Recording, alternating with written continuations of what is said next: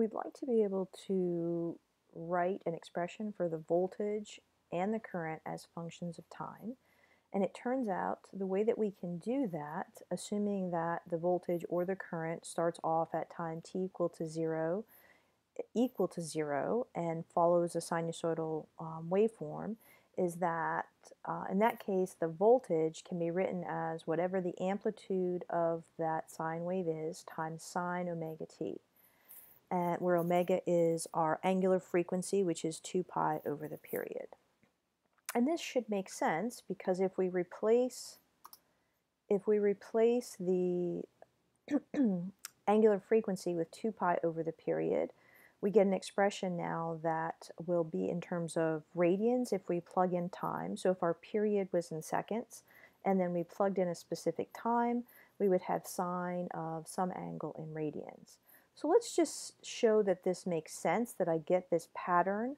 So if I were to say, there's a lot on this slide, so I'm going to point to it.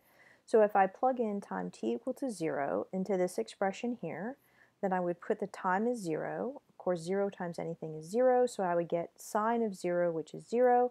And so the voltage at time t equal to 0 would be 0. And that makes sense because that's right here. Now, one complete cycle is one period, so that would be over here, that's one complete cycle. A half of a cycle would be the halfway point. And then a quarter of the cycle would be over here, which is basically halfway between 0 and the halfway point. So let's see what happens if I put in a quarter of a cycle. So if I plug in a quarter of a cycle, I would do the same thing. I would put in a time of 1/4 of a period.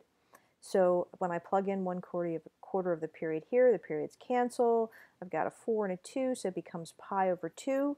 And we know that sine of pi over 2 is just sine of 90, which is just 1, so I get the maximum amplitude. And that's what's happening here after a quarter of a period.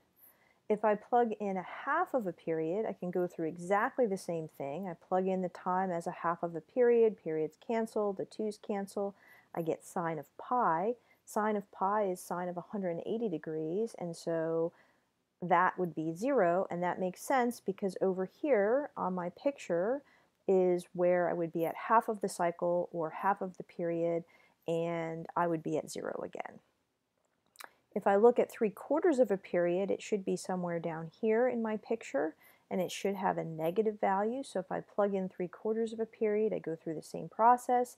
I get sine of 3 pi over 2, which is sine of 270 degrees. Sine of 270 is -1, and so I get negative the maximum amplitude down here, which also makes sense. And then after I get back and I go through one cycle or one period, I get sine of 2 pi. Sine of 2 pi is 0 again. So using this expression makes sense in terms of what the angular frequency represents. It's representing essentially the angle that I cover in one period, and so if I go through one period in terms of the time, I'm going to get back to where I started again.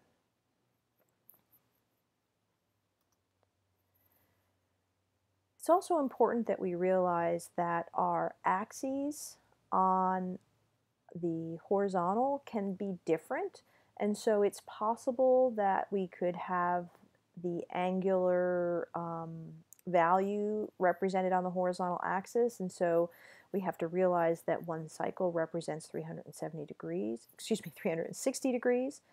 We have to also realize it could be radians, and in that case that means that one cycle is 2 pi radians. But probably what's more important is to realize that most of the time our voltage supplies and current supplies are going to be functions of time. So when we look at those waveforms, the time axis is going to be represented, and so we have to realize that one cycle on the time axis is equal to a period, but also that one period is the same thing as 2 pi radians, which is also the same thing as 360 degrees. So we're often going to have to convert between degrees, radians, and this period, which will be in seconds. We'll see more of that later.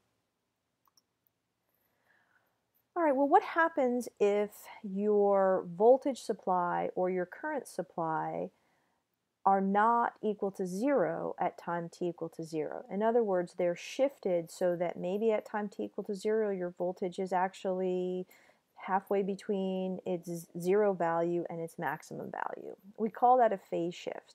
And I want to point out that everything we're talking about here is appropriate for both voltage supplies and current supplies. So my pictures also show voltage supplies, and even in the previous pictures it was voltage supplies, but the same thing would be true for current supplies. So if our waveform is shifted to the left, meaning that if I wanted to draw this as a sine wave starting at 0, I'd have to backtrack on my time t equal to 0 graph to put that in, so it appears as if that waveform has shifted to the left so that I have 0. If I know what that angle is that it has shifted, then I can write down the voltage as a function of time as being the maximum value sine omega t, and then I have to add whatever that shift was to the left. If you think about it, if you put in time t equal to 0 here, you would have whatever the maximum is times sine of some angle. Well, sine of that angle, if it's not 0, has some value associated with it that's between 0 and 1, and that's why I have at time t equal to 0, my voltage is actually not at 0, it's at some other value. In the same regard, if I shifted my waveform to the right, so here's my sine wave, and here's the 0, it's not on the origin, it has actually shifted to the right some angle theta, then I can write down the voltage as being the maximum times sine omega t, and then I have to subtract off the angle. And again, that should make sense, because if I put in time t equal to 0 here, I have sine of negative the angle. Well, sine of a negative angle, as long as it's between 0 and 90 degrees, is actually negative of sine of the angle, so I would get a negative voltage, and that's exactly what's happening here at time t equal to 0. So anything that's shifted to the left has a positive phase shift, and anything that's shifted to the right has a negative phase shift angle. And we're going to do some examples with that.